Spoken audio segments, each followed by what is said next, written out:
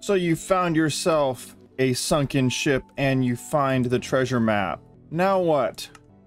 First thing to do, put it in your offhand. You want to go directly towards that red X, which looks like it's right over here. Now you want to go until your little mark right there where it shows where you are is lined up as close as you can with that red X. Now take a look at your numbers.